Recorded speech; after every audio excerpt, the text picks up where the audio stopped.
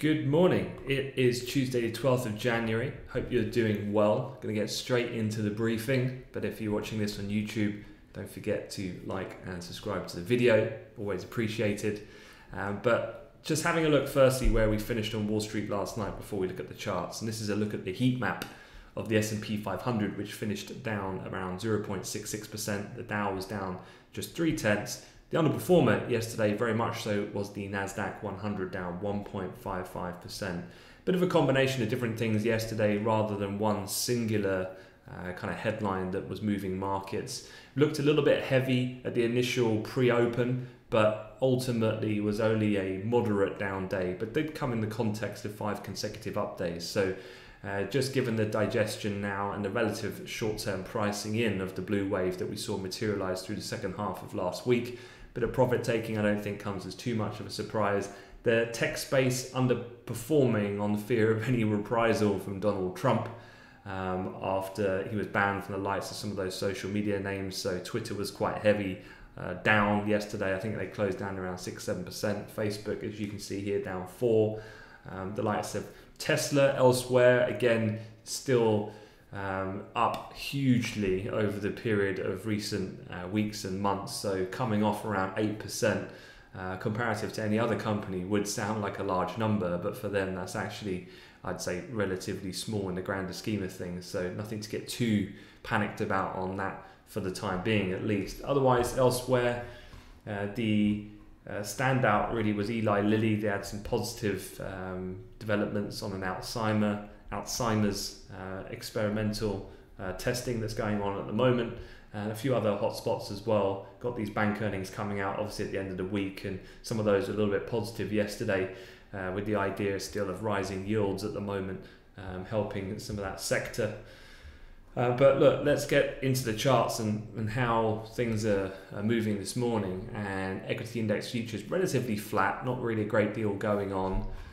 In the currency markets, quite interestingly, the dollar just backing down a little bit, very minor negative territory, but that has helped just alleviate some of the downside pressure that's been emerging obviously on a lot of these currency pairs, in the case of euro dollar and cable, over the course of the last 5 sessions or so, since the US dollar really has woken up to the upside with the movement in yields on the back of the anticipated greater stimulus coming out of the Democratic control of Congress.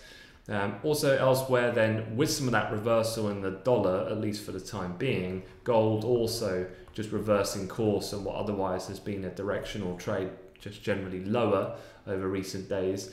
And we've just broken out of the range high that was really capping some of the price activity, both from Friday session and also yesterday. So a bit of a springboard out of that move through 1852, just helping accelerate the move back up to the R1 for the moment. Upside here, technically 65.5 in the futures would be these previous lows and highs that were seen on Friday on that downward move. And then above there, any further recovery would be looking then for last Thursday morning's low and then breakthrough that we had that came in at 1875 if we see further retracement on those moves. The oil market as well, similarly, same story with the commodity space, following suit, seeing a bit of upside this morning and just having a retest, as you can see quite clearly here, of the previous kind of recent multi-month move higher. That being, obviously, if we look at the daily continuation, puts us right back up here to the highest levels that we were prior really to the pandemic really taking hold. And so we've got the R1 today with that previous high that was seen on Friday ramped up right into the close of electronic trade. So a good area of resistance here, and you can see some short-term profit taking on that run up that we've had at the European Open. It's just bounced off there around 13 cents now from that initial high, but a key level to look out for later on today. So let's get into it. Let's talk about some of the headlines that have happened, and going to start off with Trump. What's the latest going on here? House Democrats on Monday introduced resolution to impeach Trump for the second time, of course. It seeks to remove him from the presidency and prevent him from ever holding office again. So if this ever did have any legs in it, the latter one is perhaps the slightly more interesting element, given the fact that as things stand at the moment, I wouldn't be surprised if he'd have another run at things again in 4 years' time, but this would put heed to that. However, the House Majority Leader Hoyer told Democrats the chamber would start impeachment proceedings Wednesday if Vice President Pence does not respond to a request to invoke 25th Amendment to remove Trump from office. And I must say that if you're going to put your decision on the back of Pence taking that action, well, then you're going to be disappointed. So the idea here is the House will push forward. The Senate currently is in recess, and any trial of Trump could not begin until around the 20th of Jan at the earliest, without the backing of all senators.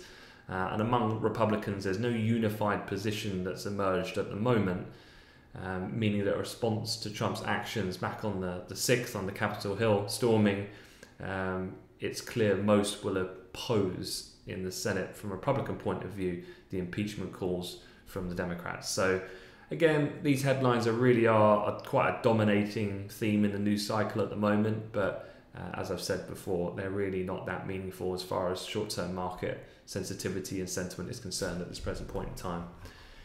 So therefore, going to move on to the COVID situation. Quick look at the UK, the EU, then we'll look at the US. And here I'm looking at a graphic where more than 2.2 million people in the UK have received their first shot of a vaccine. That's over 3 doses per 100 people, which is 4 times the rate of that in Germany and more than 15 times the rate of that being administered in France at the moment. This strategy, though, although the UK has been very quick, obviously, to get approval and therefore out and distributed initially the first drugs coming out of Pfizer, but now AstraZeneca, this is seen as really critical at this point in time, as there is a bit of a disparity at the moment because of the outbreak of the new variant of the strain emanating from the UK. It's meant that case rates are a little bit ahead of Europe, as well as then capacity rates in the hospital infrastructure in the NHS, which is quite different from where things currently reside, at least in mainland Europe for the time being.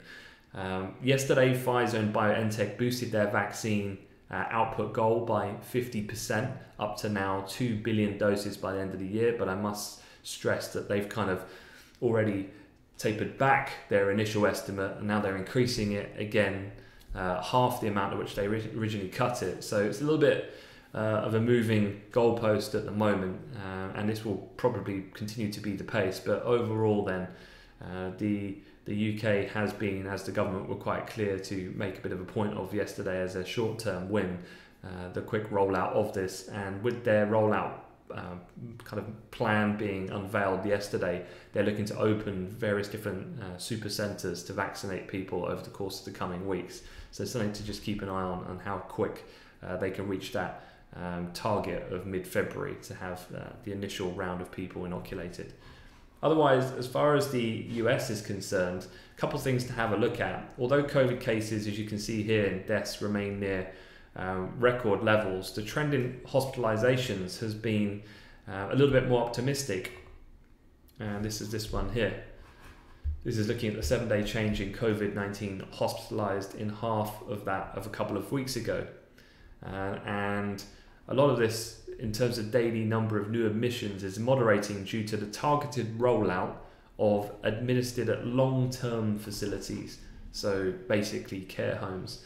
And as you can see here, going back to mid-December to the Christmas period, so hospitalizations from long-term care facilities decline 14 days after vaccinations have begun. So at the moment, hospitalizations elsewhere are still fairly plateaued at high levels, just off the peak, but if anything, actually slightly rising.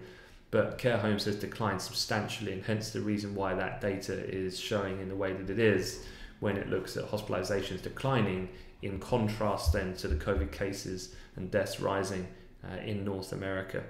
A couple of the other things that people have looked at here with COVID in America is the reported pace of hospitalizations in the Northeast is showing some preliminary signs of easing, adding to hopeful indicators in the Midwest where the latest viral wave begun. So some positive signs, but there are stressed hotspots like still in California and places like that. So Definitely not out of the woods yet, and obviously nearly all of this hinges on the successful implementation of speeding up the vaccination process. And with the new variant as well present now in the United States, there are other challenges to be aware of.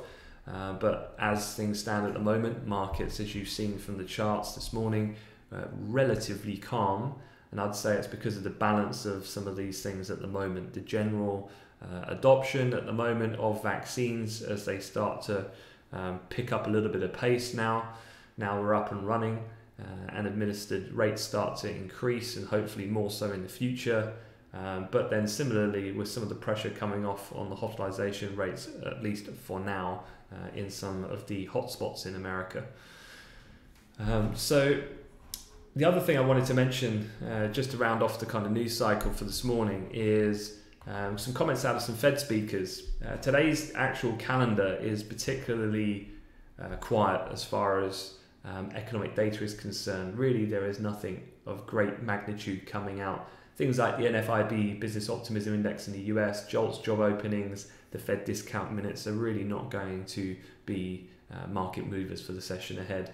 So overall, I would say this overall sentiment of the day is still likely to be derived from yield and dollar direction. We've already seen a little bit of movement in the currency space already this morning, and just given then the scope of the dollar and yield appreciation of late, it'd be interested to see whether or not there's a little bit of short-term profit taking on that move. Again, I would really, with a lack of data catalysts on the docket, I'd look at directional movement in those assets to derive then the type of day that we might be in store for. There are, though, quite a few speakers to be aware of. You've got Bank of England's Broadbent, who is speaking at 10 a.m. this morning. He is the Deputy Governor of the Bank of England. I don't expect him to really deviate too much from the party line of the kind of more centrist view of what the bank has at the moment. He's certainly probably not as vocal as the likes of Tenreiro we had yesterday talking about negative rates. So not expecting too much there from Broadbent, but is talking about COVID-19 and consumer spending, two super important areas obviously for the UK economy and subsequently UK monetary policy at the Bank of England. You've then got Fed's Brainard, voting member of course at Fed, and her speech I don't think is going to be too important. She's talking about artificial intelligence and financial services, a bit off topic, but going back to this article here, there are a couple of Fed speakers, and these are new voting members now in the FOMC for 2021. That is Barkin and Bostic. And just to give you a kind of general flavour for what they said, Barkin and Bostic said that more fiscal support and the mass distribution of vaccines could lead to a strong US economic recovery in the second half of the year, setting the stage for a discussion of potential tapering of bond buying before year's end. So yeah, pretty punchy on the slightly more optimistic bullish side.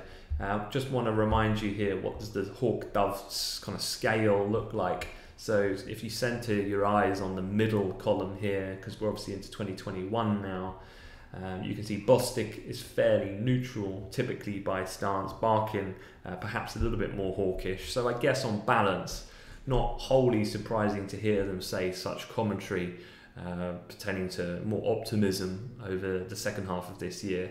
But just the idea of discussion of tapering of bond purchasing before year end is just another reason for the whole kind of yield dollar move that we've had of late. So that's something I would be mindful of just tracking and monitoring with some of these speakers. You've got Kaplan, Mester, Rosengren all speaking today. Some of those, though, I must say, other than Brainard, are non-voting members of the FOMC. All right, I'm going to leave it at that. Let you guys get on with the day. And yeah, any questions at all, feel free to leave a comment, and I wish you a good day ahead. Thanks very much.